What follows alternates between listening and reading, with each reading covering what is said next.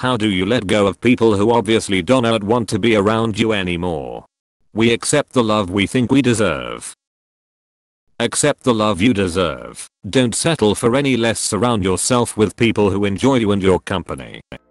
Create a separation between the idealized image of the friendship in your head and reality.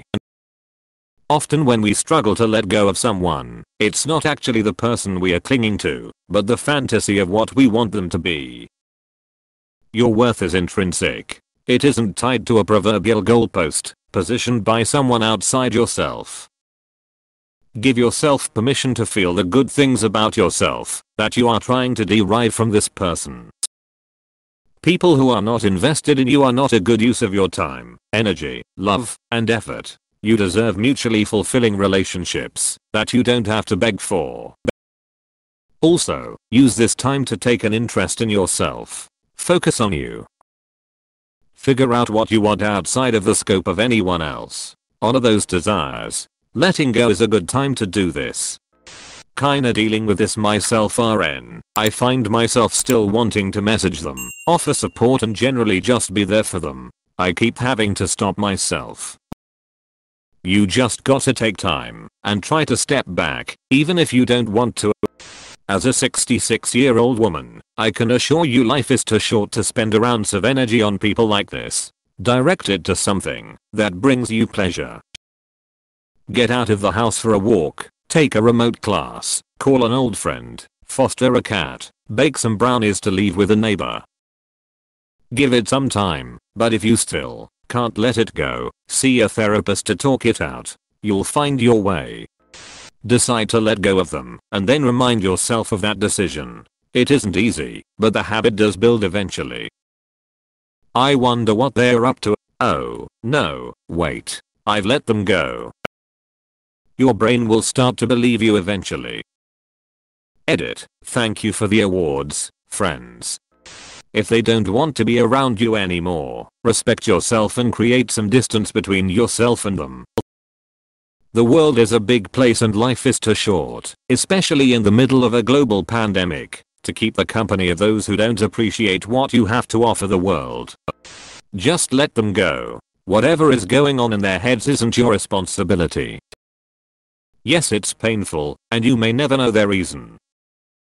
Happened to me with some best friends. They just ghosted me at a time when I was going through some personal crisis. They were people who always called me when they needed me, but I guess I stopped being useful/needed, so they weren't real friends after all. I just accept it, but depending of the situation I'm willing to let them in again when they are open for it again. People who isolate themselves because of depression or got other issues because of life, I'm open to let them in again when they are ready. But people who tells you they got cooler people to hang with and treats you like air and freezes you out, I flat out ignore those people. I guess if you are around age of 16 it can hurt that more for some people where friendship feels like the world. Just accept it, even if it can be hurting or frustrating. There are other people out there. And or if you are one of those lucky people, you also got a good family who watches over you with care and love. Slowly stop being around them. The best way, I think, is to find another group of people who you feel comfortable around. And then you can start surrounding yourself with them. Over time you can spend more time together and start lessening the time with the people who don't want to be around you. You can do the same with yourself if you don't want a new group of people. You can start having more me time and slowly transition to always spending time alone if you don't mind being alone. And try your best to stop contacting them as much. If it's evident they don't want to be around you, you're only hurting yourself by putting yourself with them, if that makes sense. If everyone moves on without you checking in, then the truth is they don't really need you there. I'm on the flip side here. I'm the one who has sort of pushed my best friend away due to realizations with my own life and mental health. Initially he would always try to see what's up, and I'd just push him away more. Now he's slowly giving up and letting me be. but this isn't what I want. I still love him as a good friend, it's just hard to go back to how it was with the amount of shit going on with me right now. I don't want to part ways. Anyone got any advice? Just peace out. Walk away mentally and emotionally before you walk away physically. And then, don't turn around. Ace of Base doesn't turn around. Be like Ace of Base. They'll probably run back for you, but don't let them turn your head. Keep going. Keep that door closed. It's more humane. From someone who has recently got out of a toxic friend group, it's better to detach yourself slowly. I started focusing on self-love and simultaneously taught myself to let go. Today, I'm in a better place with better people who value me, but it all started with me being my own best friend. It can be a little hard, but it all gets better along the way. Keep telling yourself don't think about them and that you deserve better. Then you'll let go. Have you ever watched curling? It's like that. Just let them go and someone else gets to sweep. My best advice is knowing your self-worth and focusing on yourself. I went through a rough patch this last year with someone not wanting me in their life anymore because of a breakup. The best thing I did for myself was delete my social media and take time for myself, doing things I enjoyed, rather than sit around waiting for a change. I started to paint, do yoga, and go back to church, which I really enjoyed. I also changed my diet completely and started working out. I improved myself because I did not want him to think I was devastated and dependent on him. I was devastated, but I did not want to give him that satisfaction.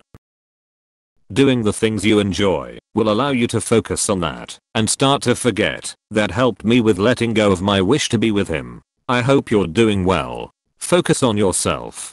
Don't let anyone question your self-worth. Do you still want to be around them? If so, why? If so, how much? If so, why? Loop that around a couple of times and you have the answer. Every minute you spend with them is a minute you cold spent on yourself or with someone who does want to be with you. People fall in and out of love in both romantic and platonic relationships. It's natural and it's fine. Respect their choice and move on. Don't take it personally and get lost in it. It may be painful in the start, but you want to be with people that honestly want to be with you. I usually just fake my death. Worked all but one time.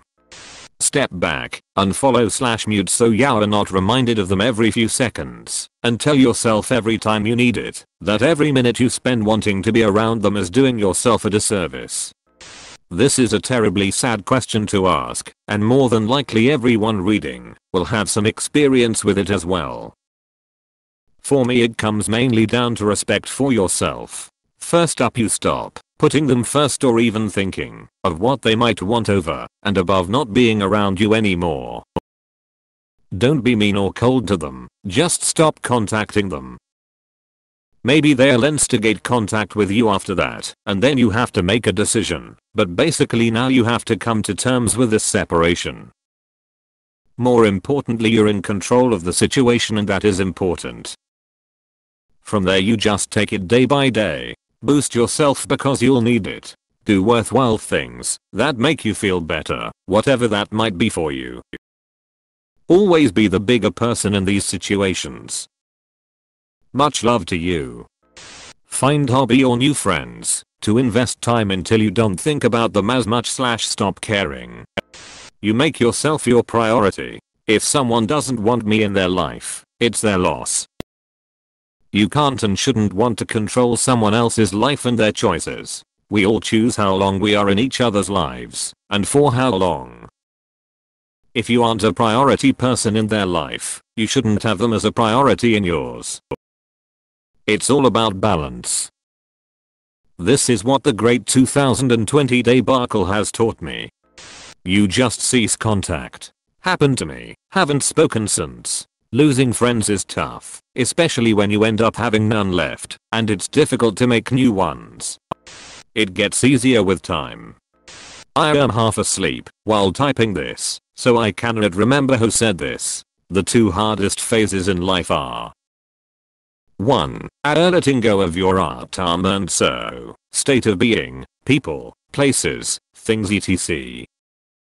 And 2. Embracing the no state of being, people, places, things etc. Our lives are a constant cycle of embracing something new, living with it, and then letting go. I hope that the realization that this cycle will go on helps you gain perspective. It hurts more to feel unwanted than to never see them again. Lend them money. They'll silently remove themselves. People who don't want me around **** and have other friends who can support them ****. Just let them do whatever they want. They're an adult. People who don't want me around **** but don't seem to have anyone else around. Contact them at increasing intervals to see if they want to be re-included in whatever it is you can offer them. Party invites, gaming sessions, exercise workouts, Zoom calls, etc. A simple "yo, I'm cycling to X with a bunch of friends next weekend, do you wanna join?" is sufficient. Introduce them to a few other people they might find common interests in. Stop calling them. Most people are too lazy and self-absorbed to follow up. Works well in the instances I've needed.